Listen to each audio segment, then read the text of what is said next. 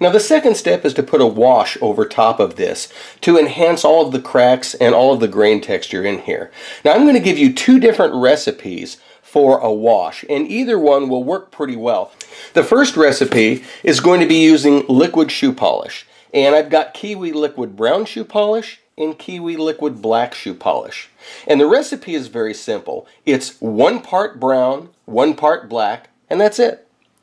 Now, some of you may not have access to liquid shoe polish. You may live outside the United States, and this brand may not be available to you. In those cases, you will probably have to go to an art store. And these are the two ingredients that you can also use for a wash instead, if you don't have shoe polish available. First is a sepia India ink, and the second is a matte fluid medium. These are both available at art stores. Now, matte fluid medium might have kind of a strange name, and you wonder, what in the world is this stuff? This stuff right here is basically used to glue pigment down onto the canvas when you're painting.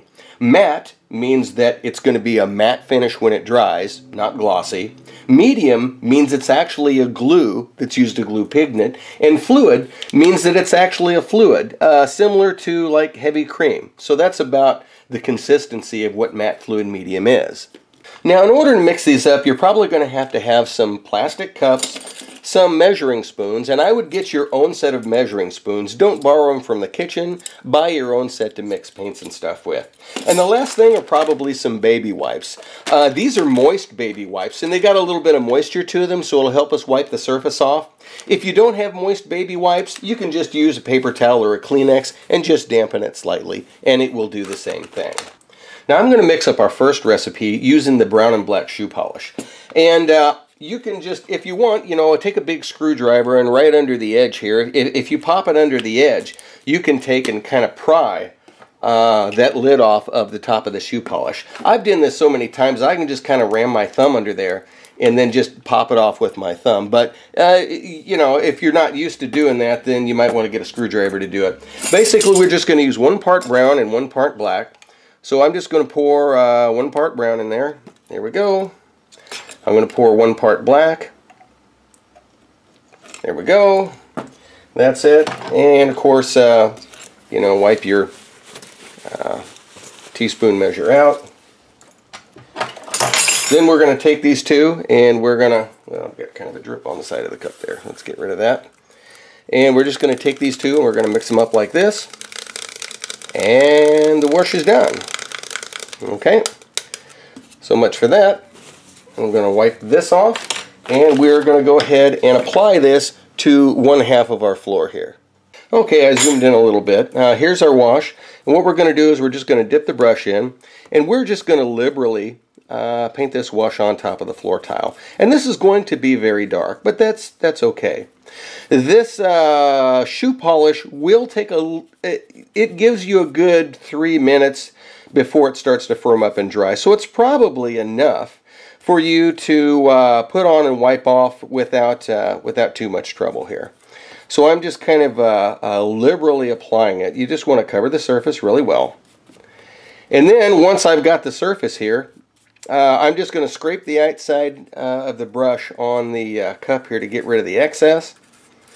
And then I'm going to kind of dab this up a little bit. Okay, dab it up, scrape off the excess, dab it up from the ground, scrape off the excess. There we go. Okay, that's pretty much done.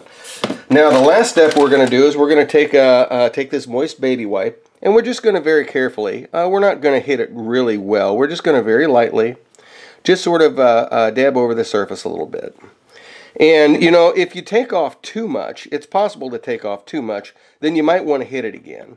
So I would just kind of dab it a little bit in certain areas like that. Just enough so that around the main rocks you see the dirt. Now there are a few places where it looks like, well, I'd like to see the dirt a little bit more. So I'm just going to reapply it here just a little bit.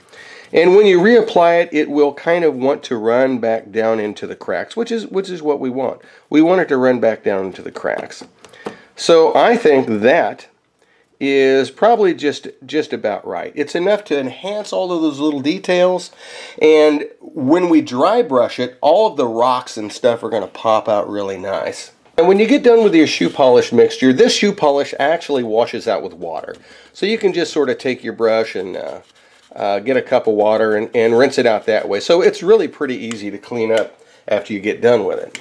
Now for our alternate wash, we're using equal parts of Sepia India ink and matte fluid medium. Now I've got to tell you on the Sepia India ink, before you use it, this stuff has a tendency to settle. So take a small, paintbrush handle and dig around in the bottom. Sometimes when you lift this up, you'll see clumps of actual pigment on the end of your brush. If you don't do this, the first pigment you get, the ink is going to be, kind of thin, and you'll go, well, I guess I have to add more ink. And then later on, when you get down into the pigment, you're going to go, man, this is really dark. I wonder what went wrong. So mix it up ahead of time, and then put the lid on it, shake this sucker up. That should do it. Okay, let's go ahead and get ourselves equal parts of India ink and matte fluid medium. So what I'm going to do is I'm just going to take a teaspoon and of that. There we go. And then I'm just going to take the matte fluid medium, about a teaspoon of that, and we're going to pour that in there. Okay. Okay, and let's wipe our teaspoon measure out. Let's give it a mix and see what happens here. Okay, let's get this lid back on here. Okay, I'm going to take and I'm going to mix this up. And you're going to notice if you use this type for a wash, this is actually a little bit thicker. Notice that I did not add any water or fluid retarder. If you've watched other videos, sometimes, fluid retarder is nice to keep it from drying. But usually for something this simple and quick, you don't really need anything like that. So I'm just going to apply it straight on there. So let's give this a shot and let's see how this acts. This will act a little bit differently than the shoe polish. If you look at it, it feels like it's going on a little more like just solid brown paint.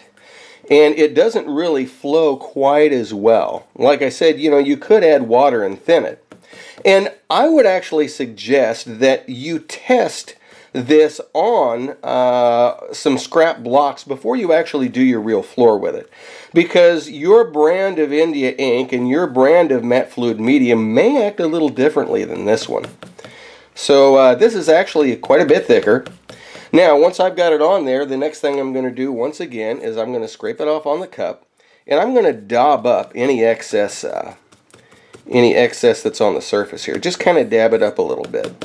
You just want to kind of mop up the puddles. You don't want to really take it off of the surface, if you can help it there. Okay, we've got that. And then finally, we're going to take a baby wipe, and then we're going to just lightly kind of wipe up over the surface. Now, I have found that the this particular method, using the Sepia India ink and the matte fluid medium, it's almost more important to dab it up, using a baby wipe. When we did the shoe polish, I almost could have done without it. I almost felt like I was wiping more of it off, and it would have been just straight to paint it on and wipe up the drips without messing with it. So that's pretty much it. Now after the ink wash dries, this is kind of what the two sides look like.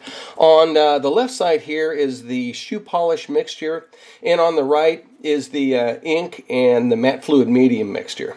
If you look at it, they're really pretty close to similar, although on the shoe polish one you can kind of see a little bit of a sheen to it. I don't know if you can see that, but once we dry brush it, you're really not going to see any difference. Just with the dirt color and with the ink wash, I kind of prefer the ink and the matte medium a little bit better to how it looks. But I think once we dry brush this is all going to look really close to the same.